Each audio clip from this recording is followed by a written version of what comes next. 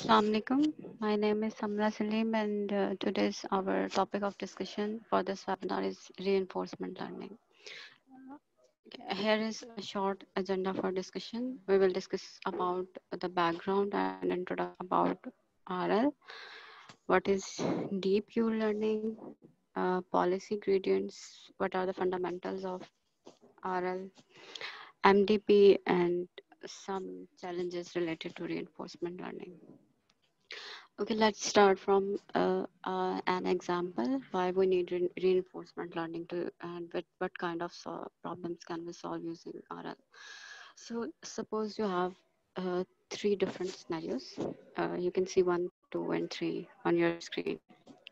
Okay, RL is showing that you have three job offers from three different companies, three well-known companies. So you are offered a pay of $250K from Facebook with a rate of increment of 10% after 3 years, but you have a probability to quit the job of 40%. Likewise, for Google, you are offered 200K with a raise of 20% after 3 years, but the probability to quit the job is 25%.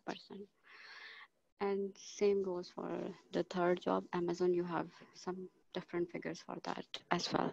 So now there's very uncertainty about the raises and about quitting offer of the job. So how someone can choose among the three? Can anyone answer?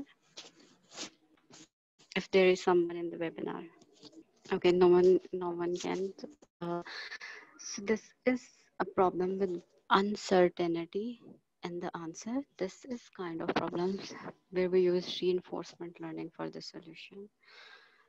What is the purpose behind sorting the solution is you want to get maximum reward after 3 years with given this uncertainty and given this initial raise. So RL will help you to compute the maximum reward, maximum output given the states, given the current states, given some conditions, given some transition probability. Okay. Uh, so, okay, what is Q learning? This is a very basic concept of reinforcement learning. So Q learning is basically your algorithm or function that map your features to your reward given some specific actions. How does it work is you use the greedy approach, greedy algorithm to reach to the maximum reward. It's a concept somehow related to the AI algorithms. So what you do, an agent is basically agent will explore the environment and check which actions should it take to get the highest reward. Epsilon is basically the hyperparameter in your reinforcement learning algorithm.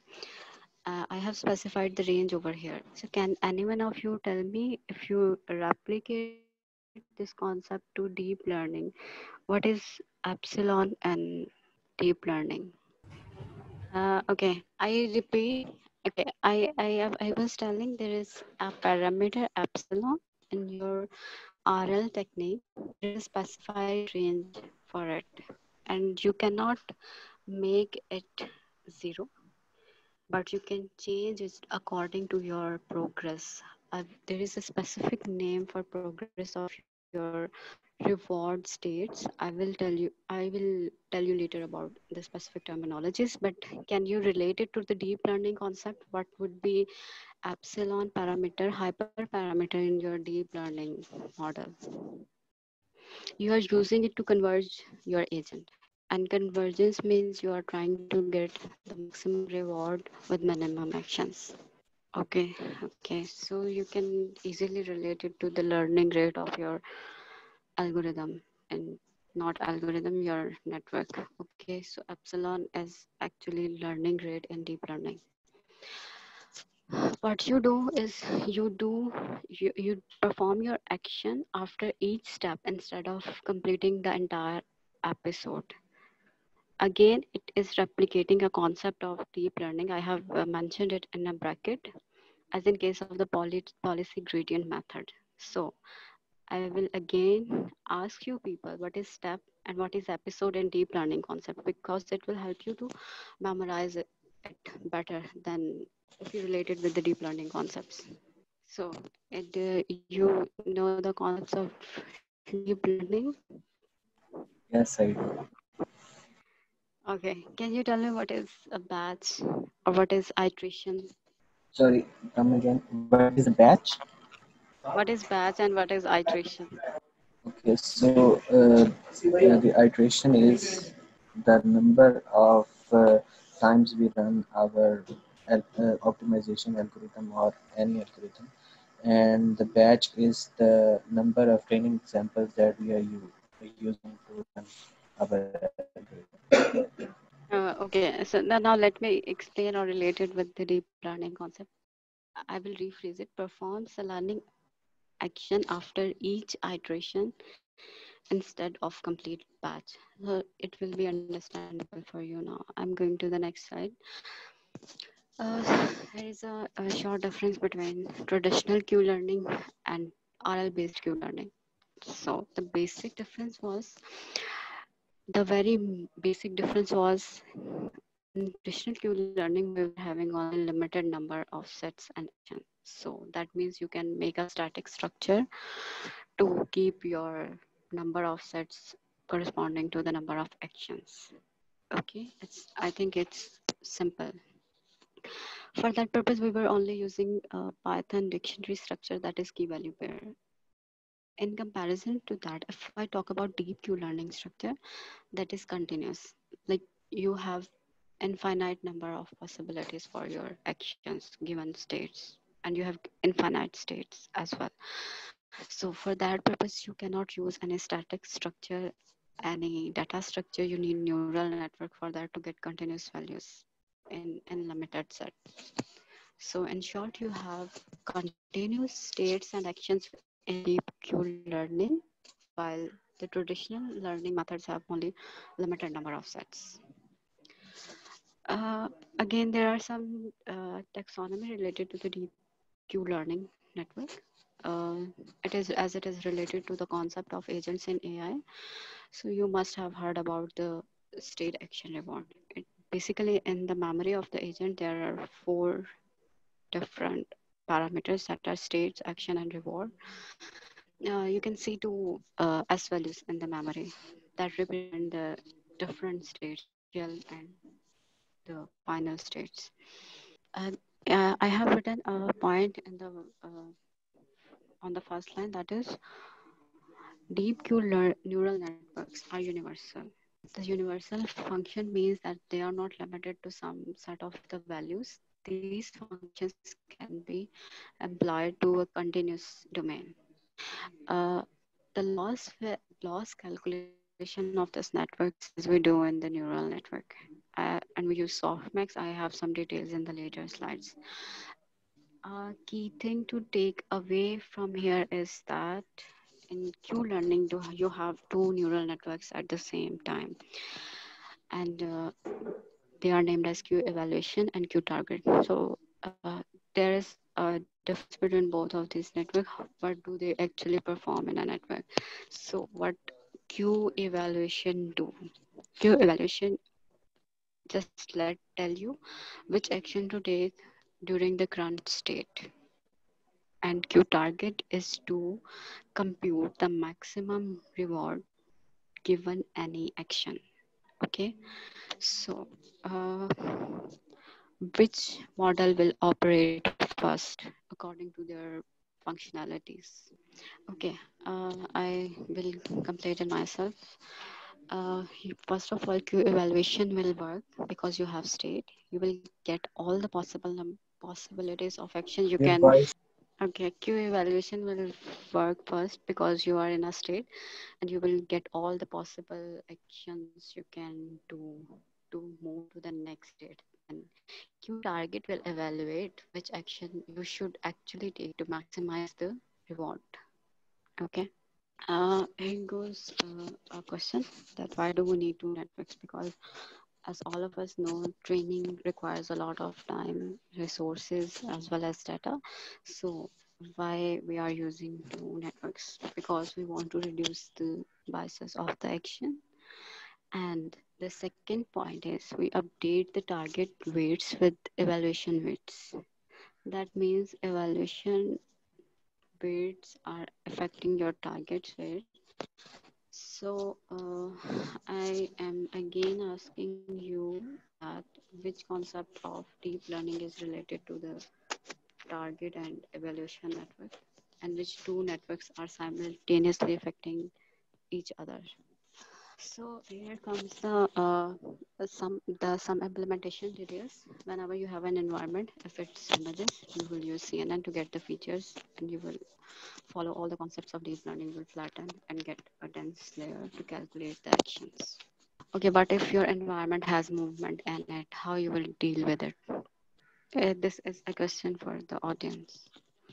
Uh, did you people get my question? If your environment has a movement, can you apply this algorithm I told you in these steps? Get features from CNN, flatten it, and then pass to your dense layer to calculate actions.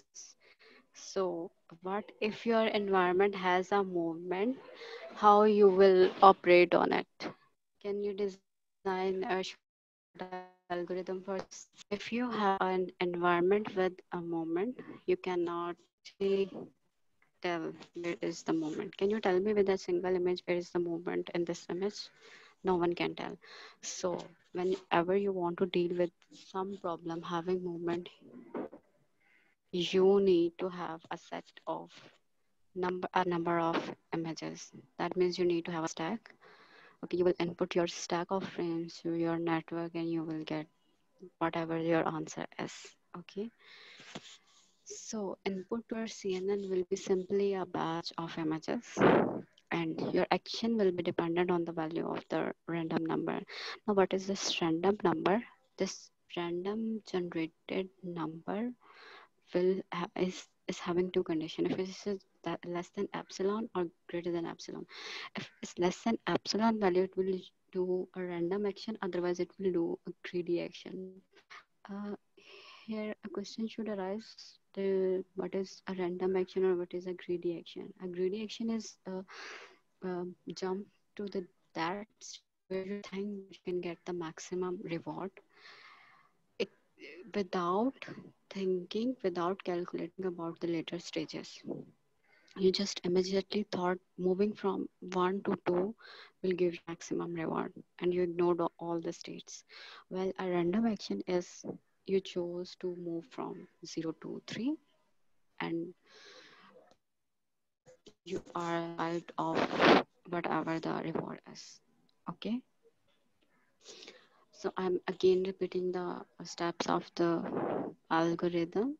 Will pass a stack of frames to your ENN, and ENN will give you all the possible actions you can perform in a current state. Now, you will choose the state action pair that is giving you maximum output, and which network is going to help you in this. Your target network is gonna do that for you. Okay, you are going to repeat the same process again and again. You will get new frames, you will again compute the actions, and you will again perform the maximum reward function.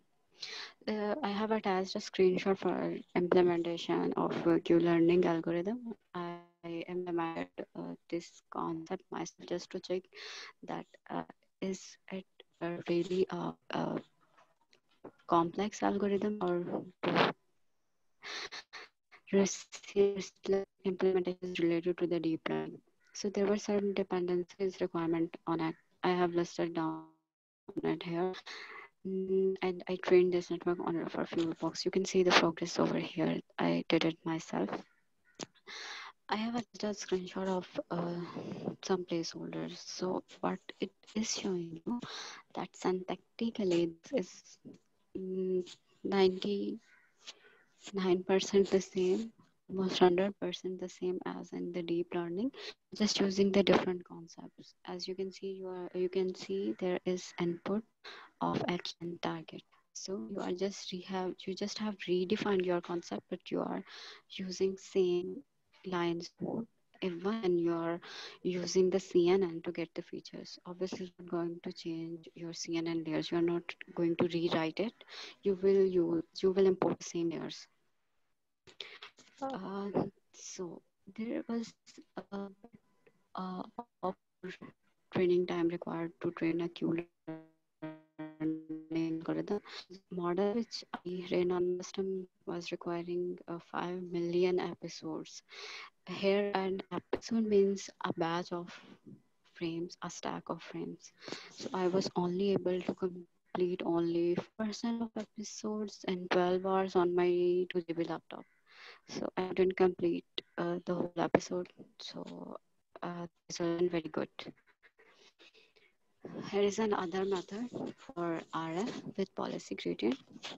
So what is policy? Is just a distribution of probability of distribution of all the actions that agent can take. For example, you have 10 actions. So what will be the policy? The policy that is giving you the probability that you can take action 0 with the chance of 09, and other basically whenever you perform and back some parameters and feature returns, and feature returns basically help you to back propagate in your network, and these feature returns are your weights in reinforcement learning. Okay, I'm moving to the next slide. Okay, here comes a difference between the Q learning and policy gradient method. Both of them are derived from the basic concept of Markov decision construct. Uh, the both operate in the environment, but the very basic and simple difference between them and Q learning is designed for sample, and policy gradient is designed for complex environments. These are some of the fundamentals of RL. So basically, the algorithm is designed using the computer vision, and it requires a huge amount of data. So some of the challenges of these problems are how you have to gather huge amount of data and how you are going to label it, because this was clearly mentioned in their book. You have to manually label all the data. So conclusively, this is not as intelligent as a human, because a human might not need to see a number of examples to memorize an object. Okay, so what is RL? RL basically operates in your environment. So the factors in your environment are the ingredients of your RL algorithm. Okay, so the actions performed are the changes which have some probability calculated from our feature returns, from our state actions pair, from our backpropagation algorithm, policy gradients, and policies. What is MDP? MDP is actually a sequence of state, is a result of some previous state of an action. Then it is called MDP. And your next state is only dependent on the previous state. So you can imagine the connectivity between the units of states. If your states are dependent on the previous states, then it's part of MDP. I have a very simple example of RL for you here. Suppose you're playing a fighting game or a firing game. So you all of you know you will be restricted to some particular actions. You can move right, left, up, down. You can kick or punch. Some activities, there will be limited number of activities. So whenever you have to perform an action, there is a probability distribution over there. There is never a probability that you will get that this action will be performed and that's 100%. So there will be a distribution of your probability. The agent works on two things, that is reward and penalty. Uh, a very a summarized line written here is that the design of the reward is the most critical thing, because all of the algorithm is working on the maximum reward scenario. So you are always moving towards the maximum reward. So that design of reward is most critical to make an efficient RL algorithm. Uh, Here comes the explore exploit dilemma. So uh, we just stated that we have to get the probability then based on maximum reward. But just think, you are not considering the later stages of your algorithm or your reward. You are just thinking about the current state and taking a decision on it. So there is a challenge to handle in RL, that is long-term reward that is being referred to only current state, and long-term reward is actually referring to might be after 10th state. What would be the reward after 10th state? So if I make it more clear, what it is actually saying in simple words that I'm not considering if I'm going to state one from the current state, what will be the reward after 10th state. I might get choose a wrong direction in current state, and later I will uh, in- and in all the later stages followed by this reward, I will get the penalty values that will keep on adding. That means I am lost to some non-convergence point of my algorithm. So it is recommended in our algorithm, never do not ever stick to your maximum reward value. Some sometime you have to choose the not sometimes you have to choose the random value. Do not always follow the greedy approach, because you might get better rewards in some random action pair rather than greedy action pair. I think this was oh no, I have some more to share. Okay, there are types of algorithm in RL. There are two types of algorithm. Basically, the basic difference is in one you have some environment, and in the second you do not have any environment. But both algorithms, both the learning methods that we discussed in the previous slides, both are environment free. They just keep track of the state and learn their environment with the time. And the Q learning is the statistical method, so it operates with a tabular structure, while the deep Q learning is continuous. So we need neural network to operate on the continuous values. That's all from my side. Plus, I did some research on the problems related to RL. So there isn't any different problem for RL. The same problems we are solving in our different labs and different modules like face recognition, video captioning, forgery problems, and many more. All of them can be solved using RL approach. So the environment is not always that you have a particular agent that is or like that. It's just a concept that you have to maximize your rewards, and you have to compute the features, and your agent is operating. Agent is basically your main function or your model. So this is all from my side. If you people have any question, you can ask me. Ma'am, I think there is no question from the audience. Thank you. It was nice, but Okay, thank you. I think audience already know much about it, so I don't think they have any question. Thank you for listening. thank you, ma'am. Thank you. Thank you very much.